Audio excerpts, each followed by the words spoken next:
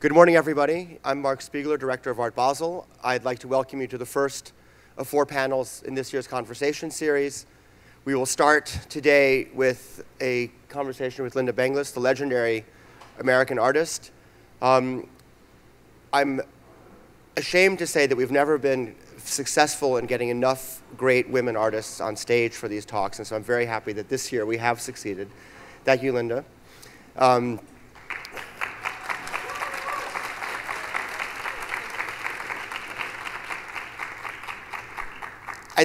I think it's, of course, my comment is doubly appropriate given the controversy that erupted 40 years ago with the infamous Artforum ad, which I'm sure will come up at some point in this hour-long conversation.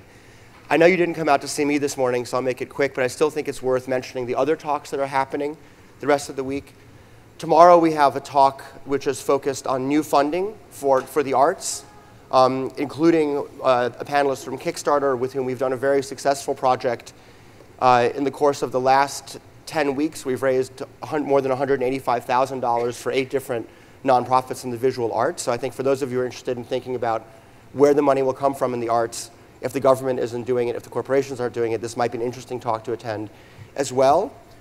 The next day, we have 2 great curators and 1 great collector, all of whom are focused on the artists to the south of here, the Caribbean and Latin America, talking about collecting and curating outside of the traditional centers of the art world. And last but not least, on Sunday, we have the continuation of the Artist As series that Hans-Ulrich Ober started a few years ago, and this time it's the Artist as Curator. So without further ado, I will get off stage and let you see the people you actually came to see. Thank you very much. Have a great week. Bye-bye. Thank you, Mark. Thank you. Thank you. Well, welcome, everyone. I'm Suzanne Weaver. I'm the new interim director at the Institute of Contemporary Art, Miami, the new museum here in Miami. So this is a great honor and privilege that I'm able to have a conversation with Lynda Benglis. I've been stalking her for a long time. When I was at the Dallas Museum of Art, I was fortunate to purchase for the museum Odalosk, Hey Hey Frankenthaler, 1969 poured pigmented latex. And then when I was at the Speed Art Museum, we received the gifts by the Vogels. That project, 50 museum, 50 works of art. And there were 2 of Lynda's works in there. And I tried to get her to come to Louisville, as I did try to get her to come to Dallas, and she wasn't able to come, so now I have her trapped on stage. Lynda is a real renegade, risk taker, restless, rule breaker. For 45 years, she's experimented with and blurred lines between painting and sculpture and pushed the philosophical, physical, and sensuous possibilities of form, color, surface, and material. Beeswax, pigmented latex, polyurethane, video, glass, ceramics, that's just only a few things. She's created images that are even iconic ones that can be read and experienced in many ways: male, female, beautiful, ugly, natural, man-made, free-form, structured, abstract, representational. She's borrowed from the fields of abstract expressionism, color-filled painting, pop art, minimalism, and have made it her own. She has been in the forefront of post-minimalism, process, performance, body art, categories that she helped define and defy. For 45 years, she has made work that is boundary-pushing, experimental, and ultimately necessary. She was born in Lake Charles, Louisiana in 1941. She received a BFA from Newcomb College. Her work has been shown at the Museum of Contemporary Art, Los Angeles, San Francisco Museum of Modern Art, Tate Modern, the Museum of Modern Art, New York, Whitney. I could go on and on. We'd be here for a very long time. She's received awards from the Guggenheim, Philadelphia Museum, the Guggenheim, and the NEA. She is represented by Chimon Reed and Franklin Parish galleries. Recently, in 2009, she had a traveling retrospective that was exhibited in the Netherlands, traveled to the Irish Museum of Modern Art, Dublin, Dijon Museum of Modern Art, RISD, and finally to the new Museum of Contemporary Art in New York in 2011. She is, as I was saying, she's received 2 grants from the National Endowment for the Arts and a Guggenheim, and has taught at School of Visual Arts, the University of Arizona, Yale University, Princeton, and Cal Arts. So today we're going to talk about her more latest work, The Fountains, and I hope everyone has seen her spectacular piece at the Collins Park in front of the Basel Museum. It's an amazing, these fountains, and it's very garish, sexy. The light is amazing, and the water is going all the time, and you can stand there and really experience. It's a very immersive kind of experience. So with that, with me getting off and quit talking, I'll let you begin talking about your work, Lynda. Well, I was just saying that this is my second time showing the fountains, or a fountain, in Miami at the Basel Museum. Before, there was a kind of cantilever piece that's now a part of a larger work of the same form, ×4, installed in Dublin, and at the Dublin Gardens, where the major museum is in Dublin. This is an installation in Dijon, which is more Rococo. They have been Baroque and Rococo, but for me, they're very classic forms. So there's the movement and the gesture, but there's also, they are restrained in the sense that the form is proportioned to the human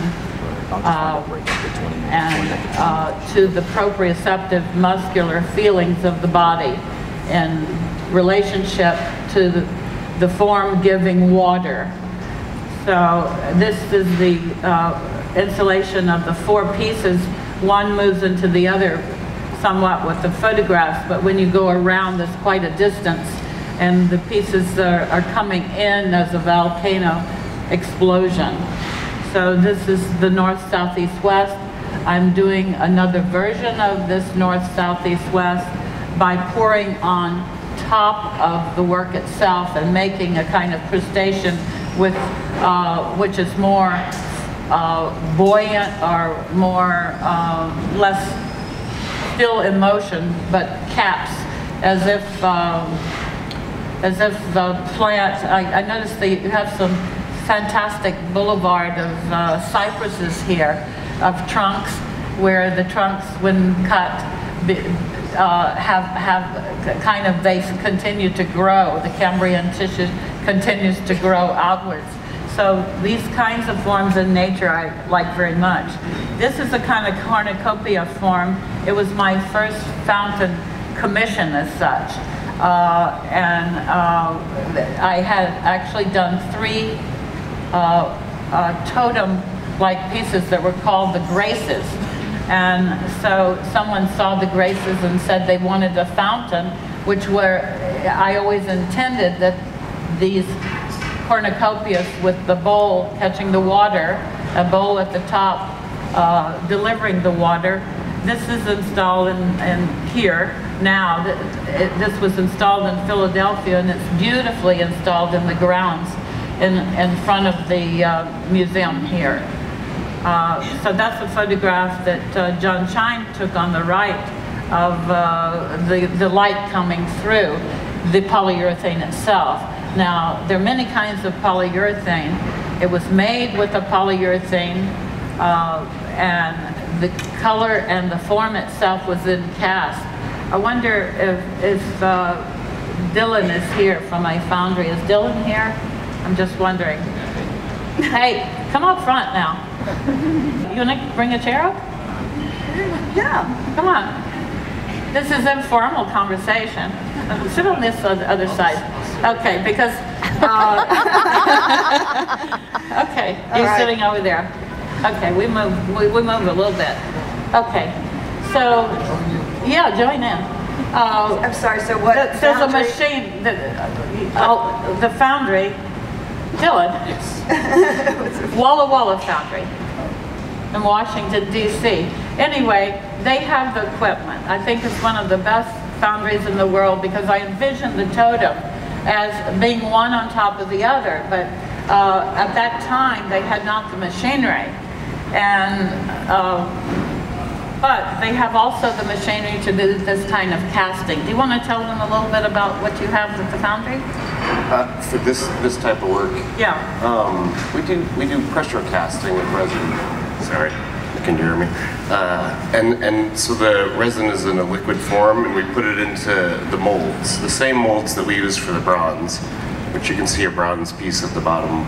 But for the resin, when it's in liquid form, we put the whole mold into a giant steel tank and then pressurize it. Wow. And it, similar to a canoe, when you tip it upside down in the water, air is trapped up in the bottom of it.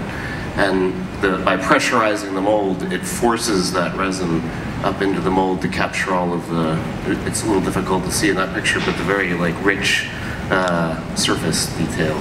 And this is the totem that I actually finally envisioned, the 30-foot totem in bronze.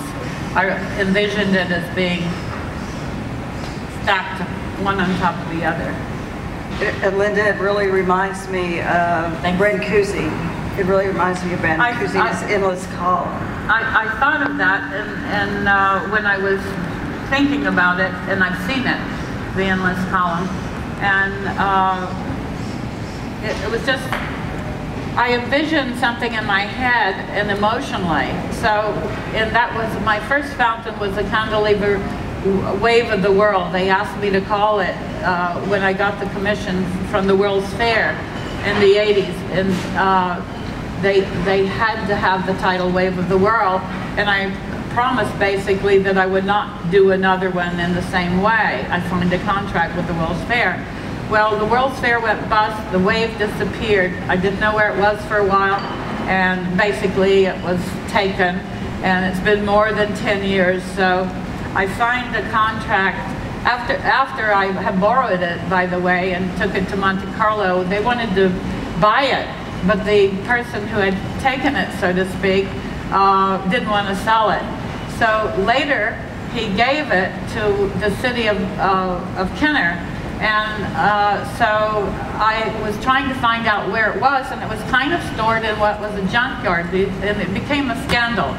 So this wave, I saw that it needed to be fixed. I was so happy when I found it. I just had gone to New Orleans and on a lark, and I just happened to meet the designers that were helping to orchestrate a whole series in the boulevard leading to the airport, which is in the city of Kenner, leading to New Orleans. They showed me what they were doing, and they wanted to install the wave, perhaps at the airport. So they showed me where it was. So then it was end of the nightmare. It wasn't carried away by Katrina. So I was very happy to find it. And so with my own means, I brought the fountain back to the foundry that you saw in the beginning, and I repaired it. And now the city of Kenner and the city of New Orleans City Park have negotiated a loan for 5 years, and then it may or may not stay there, or it may go to the airport if they redesign the airport. So all these things with large sculpture are always up in the air, because there isn't the kind of commitment that, say, artists or foundries, when they collaborate, or people that show things, which are, you know, the museums and the galleries that commit themselves to getting things moving. So I lament that we don't have enough fountains in this world, and we certainly don't have many fountains in the U.S. We do see them historically. We have had them, but we don't have them anymore, so many. Well, Lynda, what saying about fountains and being a public art, how different are they when you think about what they do or say toward public art? Well, I like to always think that really good art looks back at you. And a fountain would be not only looking back at you, but communicating with feeling, in touching it, and looking at the water and hearing sound. And everybody likes water. Everybody likes moving water. It's so basic in our life. This particular piece, you can see the pink fountain in the background there. This particular piece, I was thinking of hills and clouds, but also the growth of plants. So it kind of looks a bit like the water itself, ozonomycin and so forth.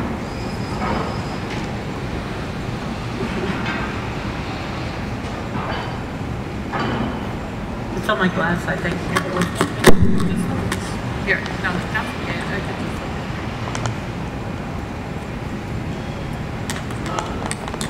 Knew there was a reason for these glasses. There you go. My eyes are very sensitive. Okay, I got it. Yeah. Okay. Well, so there you see, I tried a different approach. This piece is about 17 and a half feet square, and I used 1x2s to build the framework of the movement of the pouring. And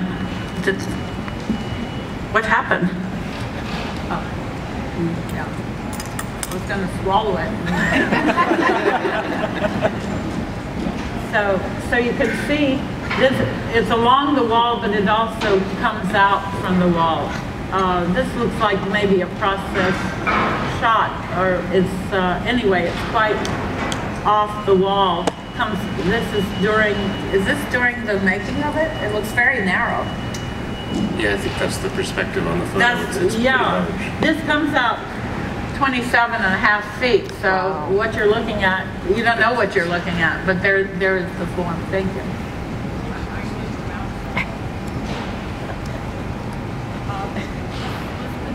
Now and I wanted to ask you about clouds. I mean, your interest, this form, what are so interesting about how you form when you're looking up at clouds? What happens, when you start to make an image? Or well, we all do the same thing visually. We look at phenomena in a way that we organize it in space so that we can understand it, and we give it animation. So, or we always give it a gestalt. We identify with it, and it's one way to make us feel better about what we don't understand and what we feel. So my intention is always to think about the organization of what we don't understand and what we feel. And when we look at clouds, or we look at water or reflections and something that is continuously in motion, and I like the idea of my work being in motion visually, and I like it being a whole, but I'm trying to express a phenomenological whole that is a body of, or a happening, a being of a kind. So this is what this is. The design is for stainless steel. I'm going to show the 1x2s in stainless that will be the support, but essentially it will be floating with the idea of the clouds being the more buoyant and the less dripping kind. So I'm still thinking about what is going to be phosphorescent. It will kind of float in the air, the whole thing. So some of it will be bronze, perhaps, or it might be all phosphorescent. I have to figure out, as I'm doing it, what the illusion or what the paint illusionistically is. I like things to have, sculpture to have illusion. It's not just a matter of moving one square to one, or a cube, or one plane against the other. That's, you've used this phosphorus kind of material for years, since the 60s and 70s. And what are you're getting that through, like ideas about movement, ideas about light. Light seems to be a huge underlying theme for you. That's true, in the material. In fact, I noticed when I did installations with the phosphorus against the wall, pouring out from the wall, there were vapor lights at the top, and the vapor lights lit the top so that it was more brilliant. And as the piece kind of flowed down, it was less brilliant, but still it was lit up. So when the lights were turned out, you have the illusion of the piece rising and falling at the same time.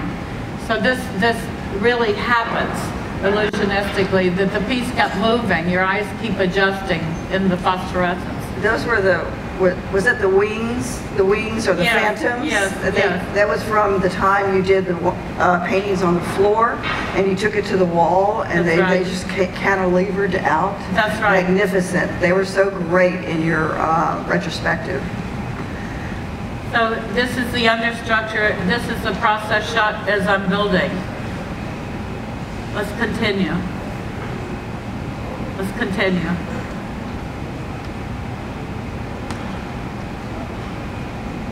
So do we have a video? What happened? Is there motion here at this point? That's not all the pieces. Here's the wave of the world. Did we? Yes, yes. I talked about that. That was installed in New Orleans. And that really looks like, it reminds me of the wings and the phantoms. And it's very prehistoric looking, rising. That's as you said, 17 and a half foot cantilevered, a 2-ton bronze.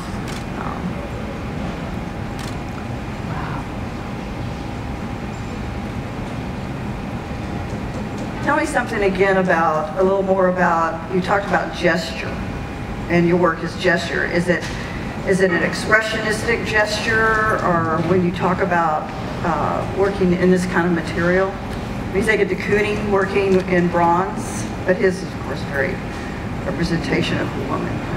Well, de Kooning actually did 10 pieces in clay with his hands.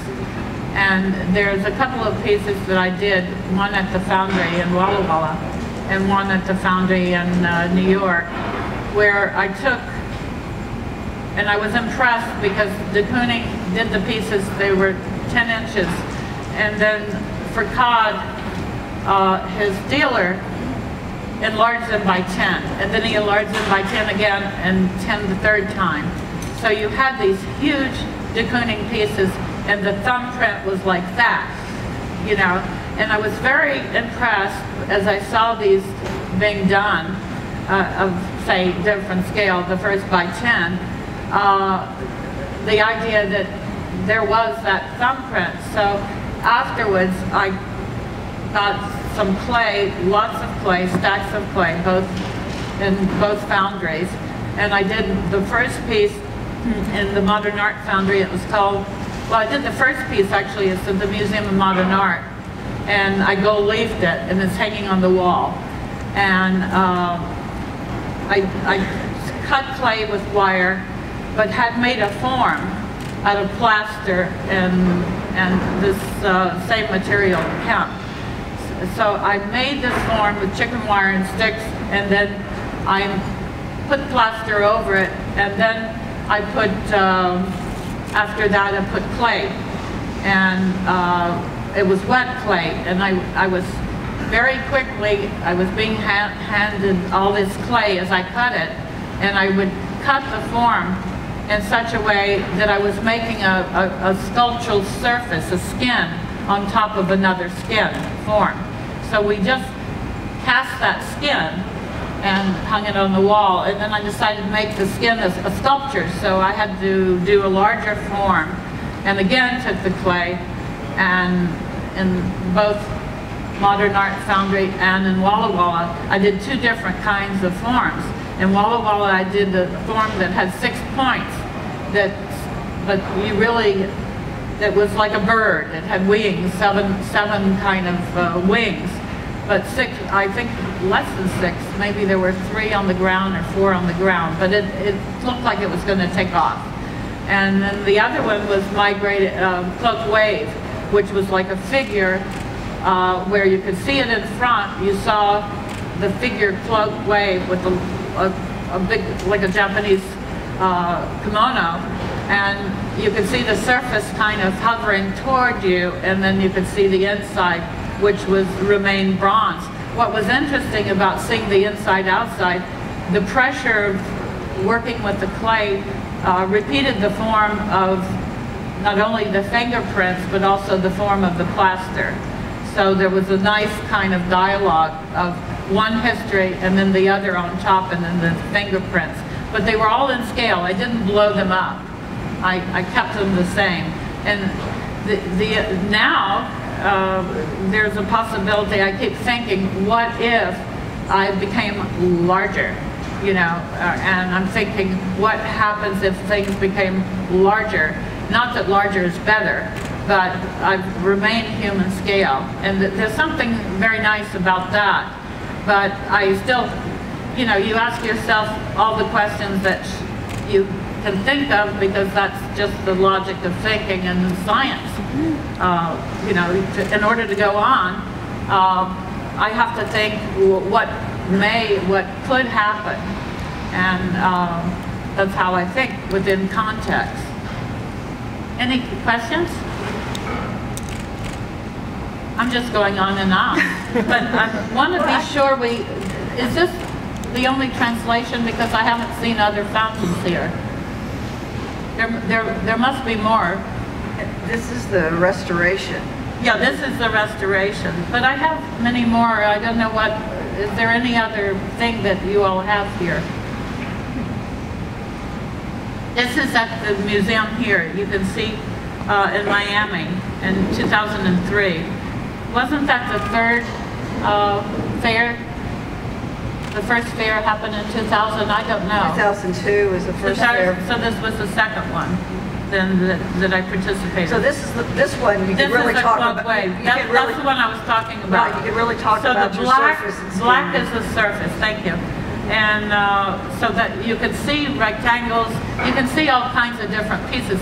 I sort of thought of it as like a puzzle, when you know how important as puzzles are, and then but it became a kind of skin as well.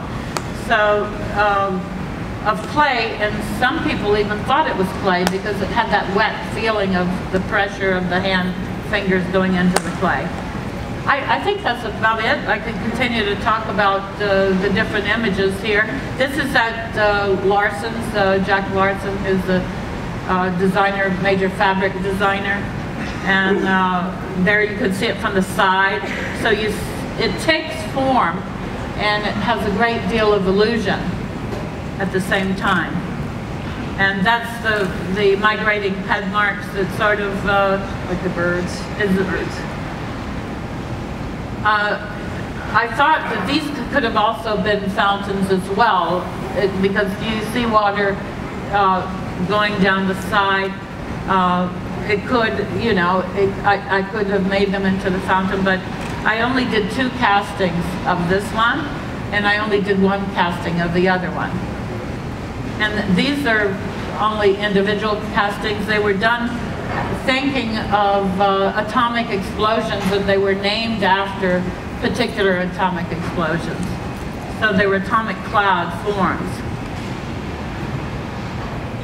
Summer Dreams is one of them. Looks very much like the bomb. But I studied that, but I was also inspired by mold. I saw a garden in the Jackalope in Santa Fe that there was a kind of concrete fountain, classical fountain, and it was covered with moss. And I got so excited about that I decided I'd make you know, also something that possibly could take on the quality of moss. Can I ask some questions? Sure. Okay. I guess it's your time. No, it's still your time. But what I'm interested in is that for 40 some years you've been able to bring in ideas and keep your work fresh, processes, material.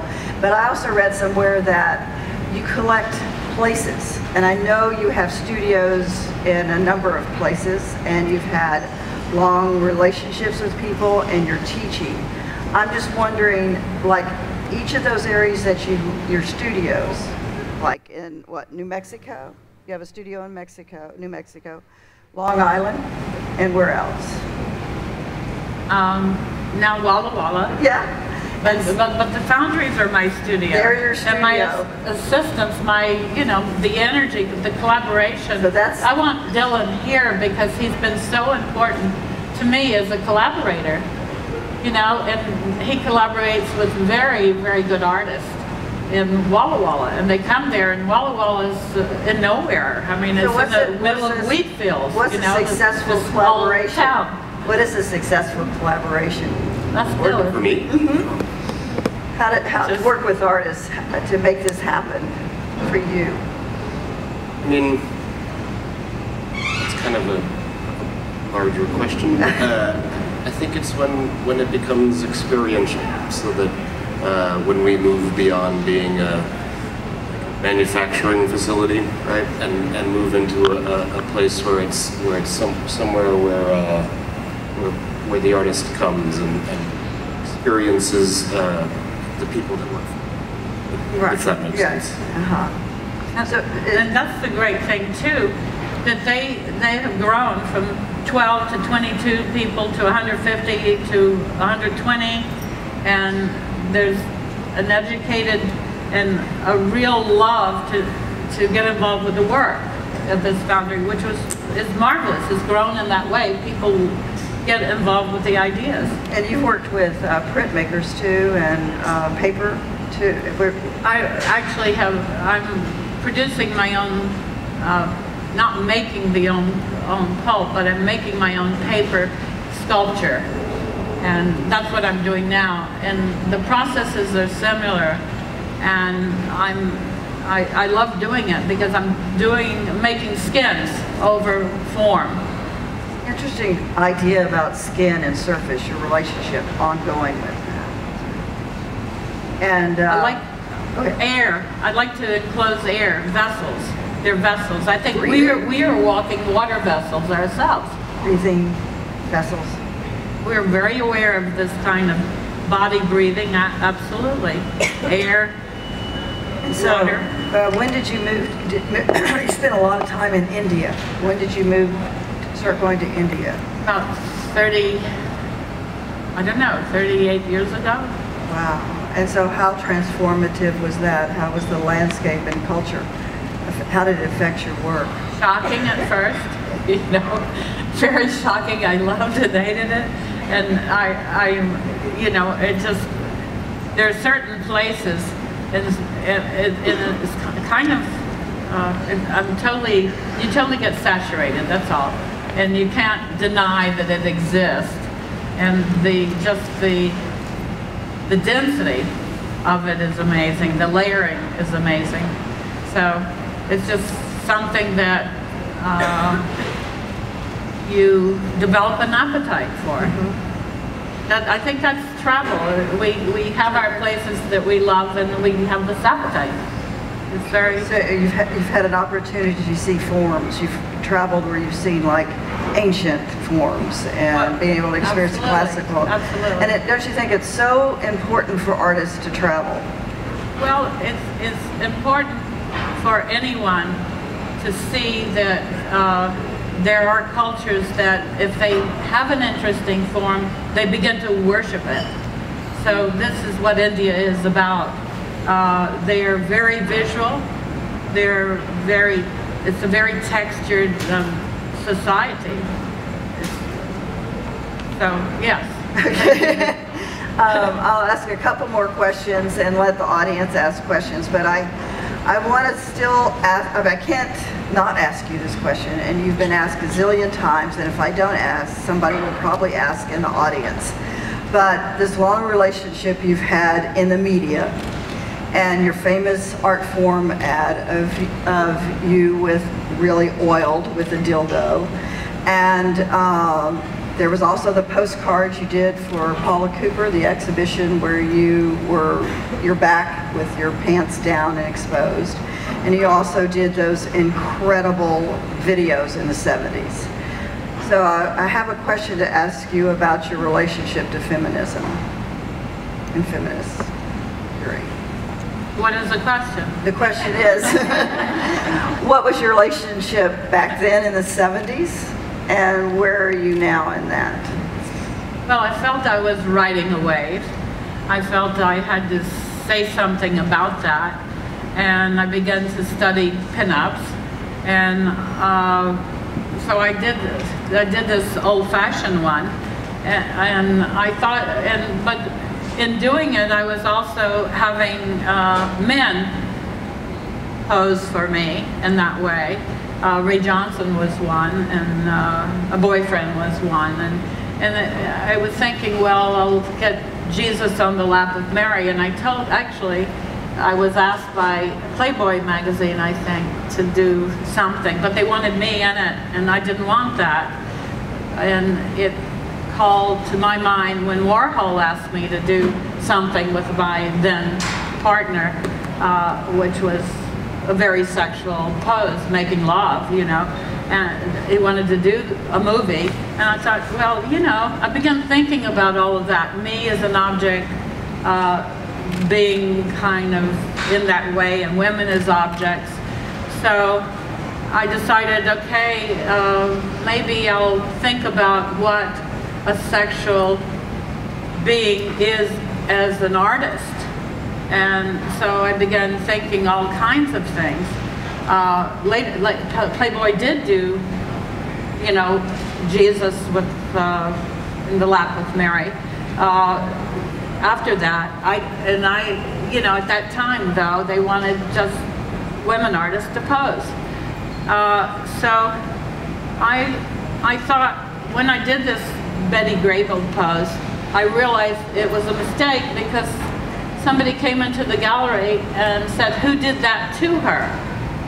And then I realized that I had to make a very strong statement about sexuality, where it was both man and woman, where it was kind of like a hermaphrodite. And I did later a dog, the amazing Bow Wow, that happened to be both. And I did a little skit, the concept of skit, and played Rexina. And the Bow Wow was a show dog. And that's a video that you can actually see. Anyway, in doing this, I wanted an image that looked back at you, so to speak, and that was not really clear. It was a confrontational image, and I knew when I had done it which one. I did 3 poses basically, and I knew which one was the artwork. And I just stupidly, I said to Artforum, they wanted to put me a nod on the cover, and then, but I wanted, even without this article that came about, they wanted to publish the 3 pieces that I had studied. And I said, no, you don't understand, I just want you to, and I stupidly gave them 3. So then I had to get a lawyer and say that there was only one, I copyrighted it and so forth, because the one was the artwork, but they would not let me have a fold out.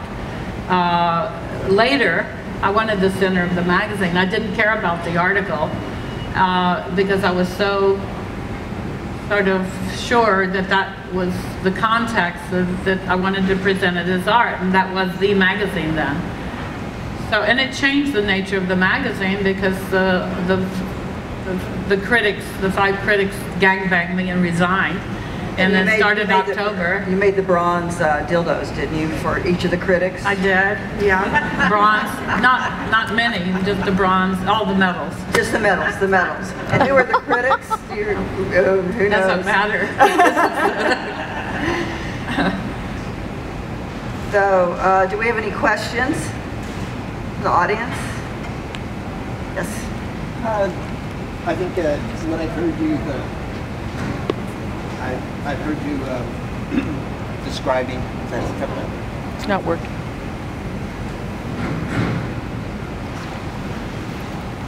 I've heard you describing what I think is a pretty creative life, going with ideas, and I'm curious about what if you've got any idea what's going on now, what might be new. I know you've said that you like Repeat the question.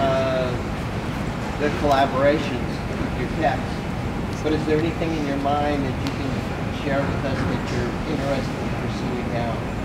Well, one thing leads to the other, and you know, it kind of is a spark, and then it leads you to other things. There might be just something that I see, say, like those cypress trees, and then I think, oh, those cypress trees may tell me something about what I'm doing in paper. I'm making forms with wire again, and wet paper, I cover the form. And even the process of doing this and doing different things with the paper and the wire lead me to different things. So I'll see something and then I'll think about, okay, what is that feeling I have? I don't think literally what is the feeling, what is the image, but you know, it'll trigger a spark. Then the paper burns up. It is another work. No, it's something else. That leads me to another question, because you've had this long, you've had many relationships with artists over time. You came to New York in the 60s. I mean, what a time. You knew Barnett Newman, and so what was the relationship and how it affected your work, but also how's the art world changed from the 60s, a quick summary, the 60s, the 70s, before there was a Basel art fair. And so then, as that changed, how did, with your relationship to artists, and how collegial was that, how collaborative was that? Well, when you saw Barnett Newman, you would not see him without Annalee. Annalee was his wife, and she taught school. She supported Barney. Barney was the son of a haberdasher. So he had these, they looked like they were out of a 30s cartoon. They really did. She was still in kind of wonderful, beautiful clothes with big pads and pumps. And he was in his tweed jacket and hat with a feather. And then you go into their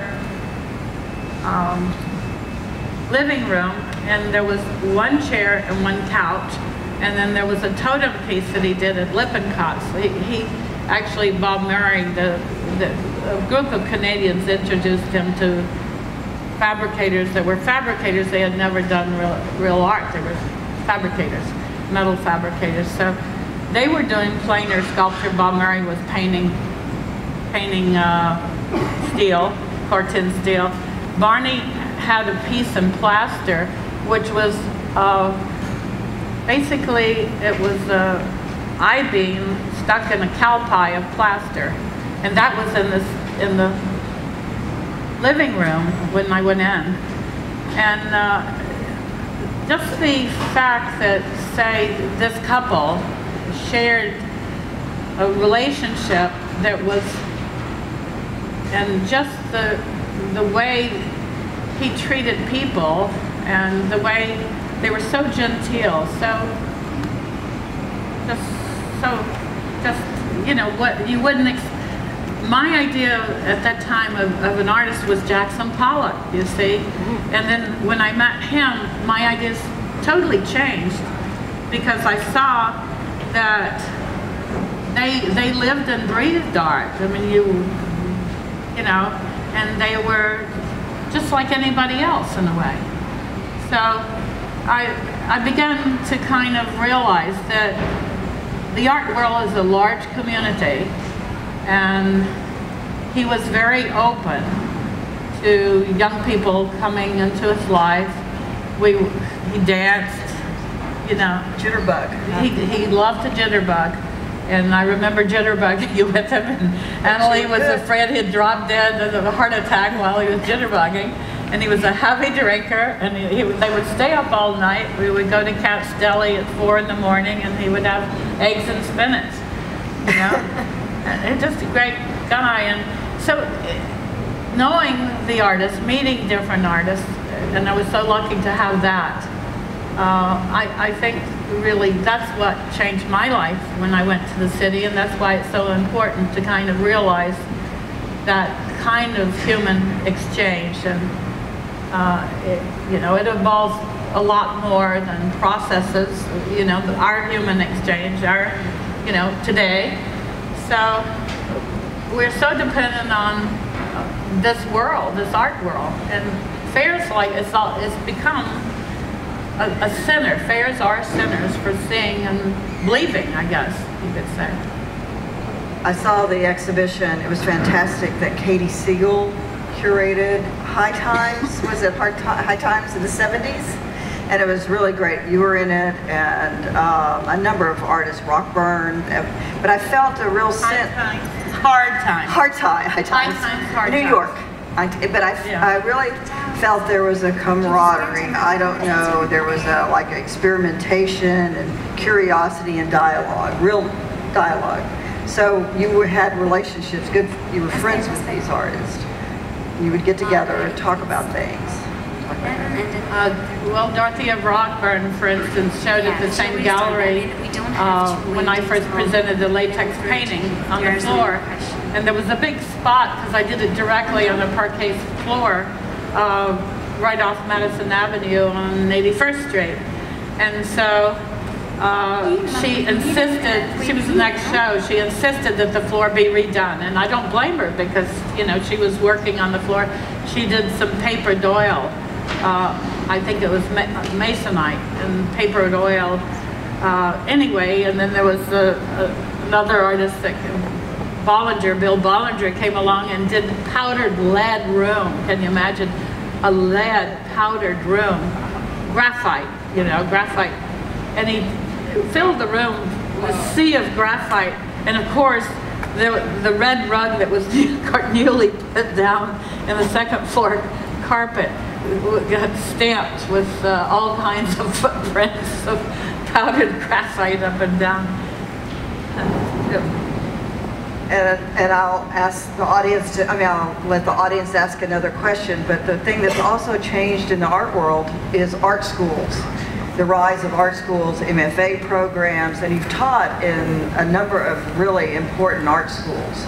And how do you feel that teaching in academia and also the type of artists and how they learn to be an artist, and how do you feel that the relationship with art schools and what are art schools doing now or should be doing?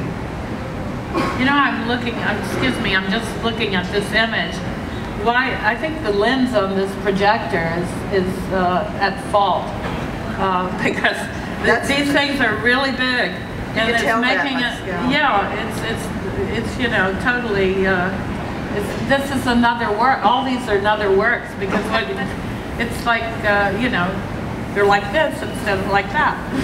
So, art schools, I still am at visual arts, and I think art schools are very important to the manner of an organization of the mind. And their labs, basically their labs. And the exercise programs that you have dealing with working artists and artists coming to talk and so forth, that's very helpful.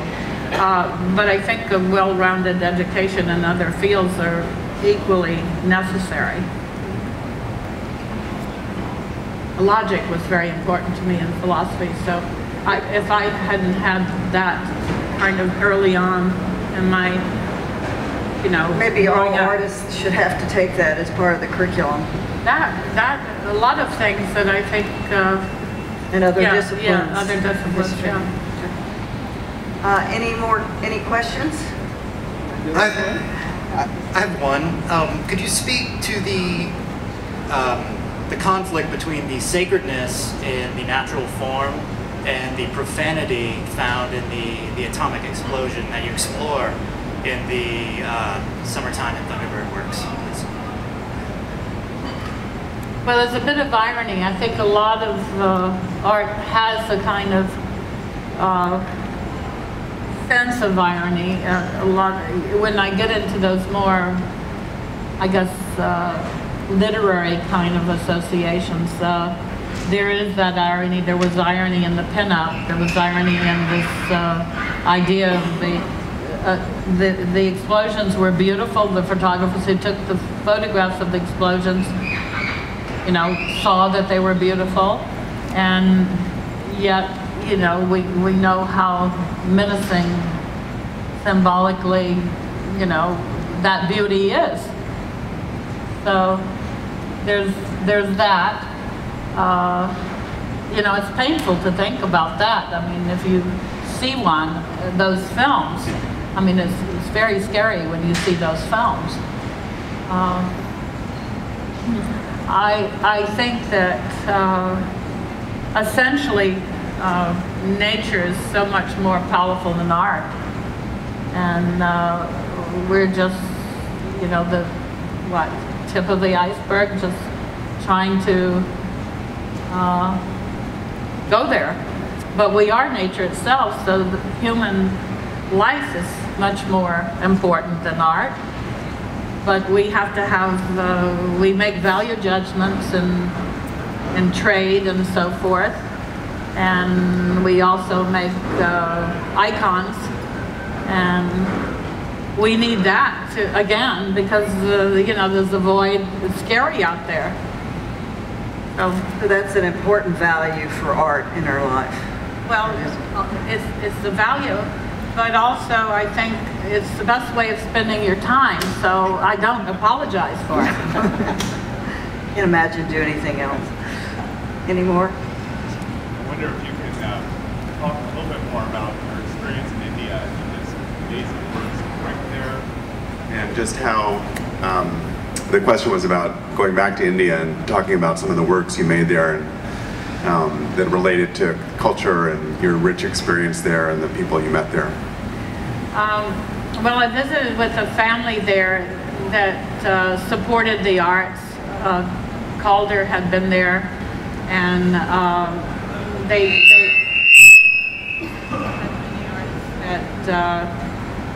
had gone there, Rauschenberg and Robert Morris, and they would stay for a month to 6 weeks, and during that time they would work for 3 weeks or so to 4 weeks, and then travel the last 2 weeks. That was what was suggested. Frank Stella went there. Artists didn't like to stay so long or be away from their work and their contacts, but they went anyway, and Rauschenberg had been there because of the Venice Biennale very early on. The Bride and the Bachelors, Calvin Tompkins talks about that trip to India, and, you know, because Merce Cunningham was there. So this family, and particularly a person in the family that took on inviting them. There were actually 2 aunts of my friend Anand. He was the person that invited me, and then his 2 aunts had invited other artists, and his mother had asked Corbusier to do a home there, and so she designed a home and with Corbu. And he was very stringent in saying, we don't want any doors, but she had to have doors in the bathroom, or we don't want a window on this. This is not a place for a window, but she would insist upon a window. So there were very nice letters back and forth that document this time. So I was very impressed with his family, and because I grew up in Louisiana, the environment in terms of vegetation and so forth was not foreign to me, and the people were so friendly. I felt immediately at home, and I liked vegetarian food, so it was just a match. And it was also challenged me and challenged the way I felt about the world. It was, you know, it was very challenging, and I like to be challenged. So I felt at home and I was challenged at the same time. And they made it possible. I didn't have to think about cooking or, you know, they made it possible for me to, and other artists, just to have this kind of little studio where you could think of other ideas. And Anand, who became my life partner, was able, because he was a scientist, was able to think out of the box. In fact, he was very childlike in a lot of his thinking. I mean, he could marvel. He would think about the most ridiculous kind of juxtapositions or ask the most ridiculous questions. So Montessori, the son of Montessori, had been there to teach him, and because his mother started the first Montessori school in India. So I just found the kind of very nature of this environment,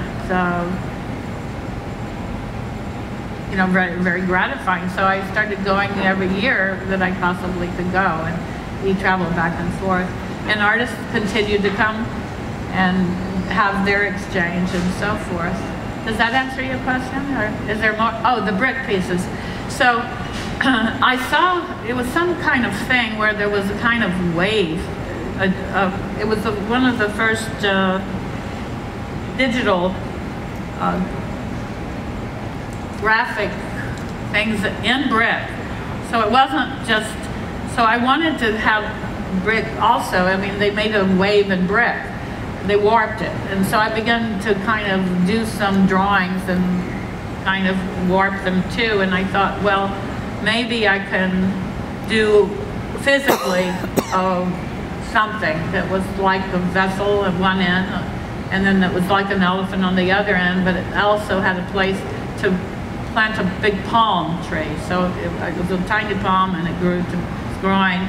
And my idea would be that it would send out these, you know, roots and totally destroy the sculpture at some point, or just embrace it in some way. They would become one.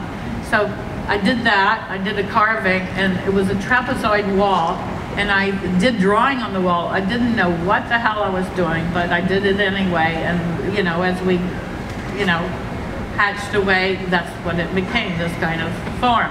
The other form was a snake, where it was a kind of rectangular thing that I built a wall around a tree, and then built a wall out from the tree, because what happened basically, it was just a snake around the wall, and then I started carving that. But, and I had help, temple carvers. I drew, they carved. And so what happened was that the tree was dying anyway, so that's why I was allowed to do this. And then it fell, a branch fell, and so I realized, well, part of the snake, then the snake had two heads, and then it winded, the two kind of winded away where there were younger trees. I decided to kind of take it beyond that.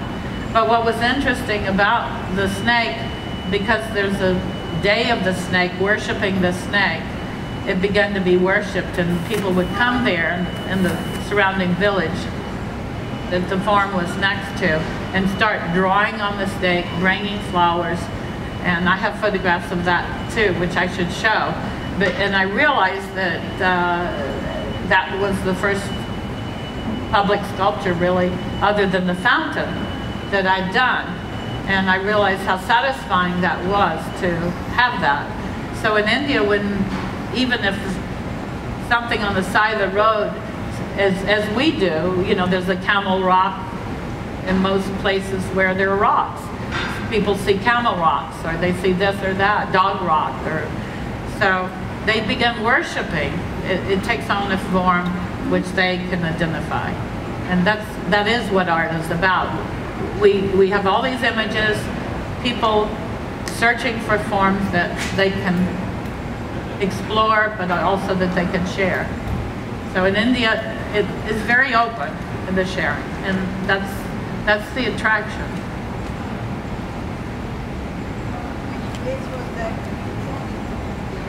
Yeah. So, she said, which place was it in India? oh, in Ahmedabad. Okay, thank Ahmedabad. Okay, I have a question. Gujarat. It's a large city, but it's a large village, basically, in this area near the Gulf of Kutch, and then there's the Sabarmati River. Gandhi was there, and this family supported Gandhi and built the ashram for Gandhi where he lived. And they were mill owner family, and the mill owners of Bombay, of Ahmedabad, built Bombay. The culture of Bombay was a fishing village before. My question is, I noticed a lot of your work is made out of bronze. Do you have a lot of your work is made out of bronze? Yes. Is there a particular reason you use the heavy metal as your media? I think metal has energy. We know that it does.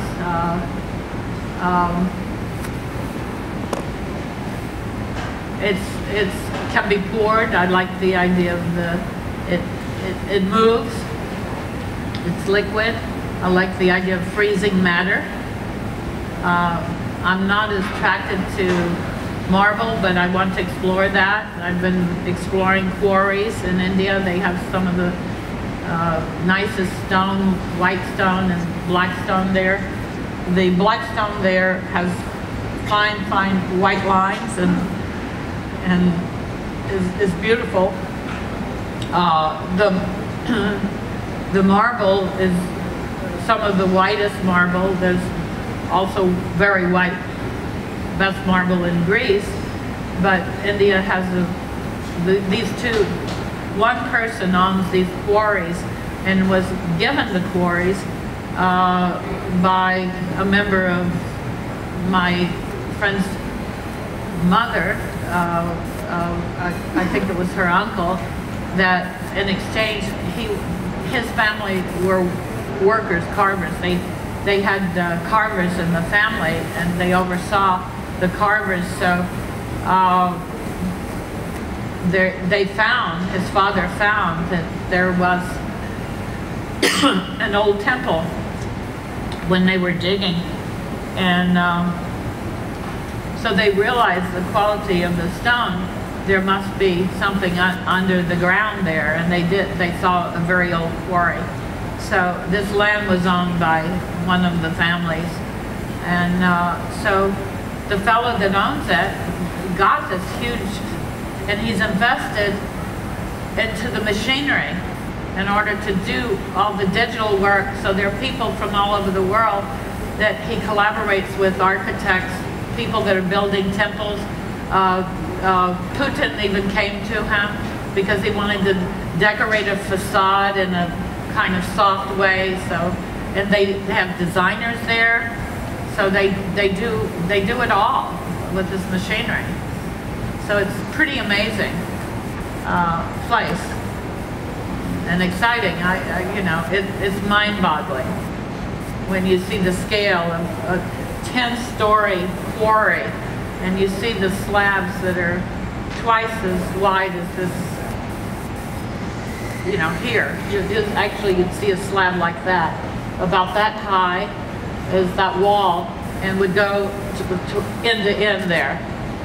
One stone slab. So they have to break it up. You can't move it. But when you see it, you just think, my God, what a painting, what a history, and you can see the layers, the history. Which part is this? Excuse me? Ahmedabad. All this quarry was in Ahmedabad. Are you from Ahmedabad? Yeah. Yes. Yeah. Okay. Are you Jain? I know the Gujarati people. Yeah, it's a Jain family. I just happened to mention that, but maybe bigger. And you're here because you're an artist? No, I like artists and I like art. I'm not an artist. Well, it's great that you're here. I feel at home. It's my home too. I appreciate it. Thank you. It's a wonderful place. Lynda, could you, people here, there's different experiences of understanding art and appreciating art, and it's great that people are coming to this art fair and seeing a tremendous amount of art and getting to meet dealers and getting to meet artists and so forth. what can you tell people when they go to look at art? What should they be doing when they look at art? Just to be open. Be open? Yeah, there's nothing you can tell anybody. Just be open. Well, thank you. Thank you very much. That's a good way to end it. Well, thank you for being here. Enjoy.